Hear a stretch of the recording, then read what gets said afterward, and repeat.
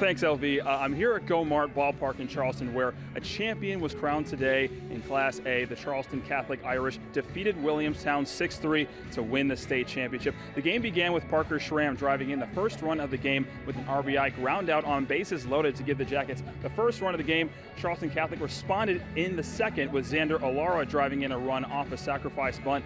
That tied it at 1 run apiece. In the third inning, the Irish broke the tie with Jonah DeCoco hitting an RBI single to give them the 2-1 lead, and then Charleston Catholic would extend that lead in the fifth as Gage Tawney hit a double that drove in 2 runs. That made it 4-1. Tawney then would come around to score on a wild pitch to make it 5-1 Irish. They would add to the lead with Zayden Ranson driving in another one with an RBI double. It was 6-1 at that point, but Williamstown kept hanging around as we've seen from them throughout this postseason. Max Molessa had a sacrifice fly that brought in a run to cut the deficit to 4 runs in the 6th. Then Parker Schramm was hit by a pitch with bases loaded. Another run scored to make it 6-3, but it was not enough. Charleston Catholic's bats got going early with 11 hits through the first 5 innings en route to the victory.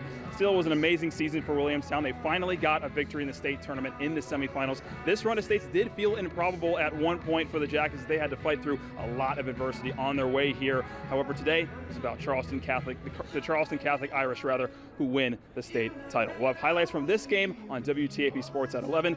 That's all I have from Charleston. LV, back to you.